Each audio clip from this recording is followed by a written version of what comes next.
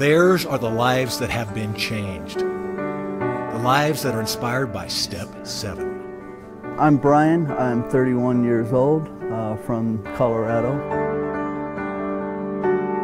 I got sidetracked with drugs, alcohol, marijuana, and I was kind of lost for a while.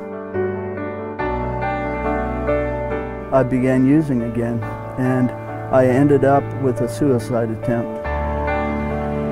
Step 7 is all about love. It's not about condemnation. It's not about who you are or what you did. Those are things I did, but it's not who I am. The future is bright. Not using, having Step 7, having Christ in my life, having a loving, supporting small group, and my family. It's only getting better. My name is Matt, and I am 29 years old. I suffered from alcoholism. That was a big part of my life for a long time. I ended up drinking myself into kind of a really dark, lonely corner of the world.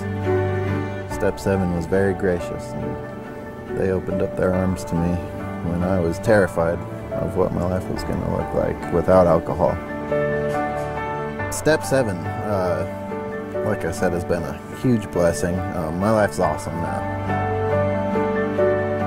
The transformation Step 7 brings reaches far beyond an individual. One life changed impacts so many others.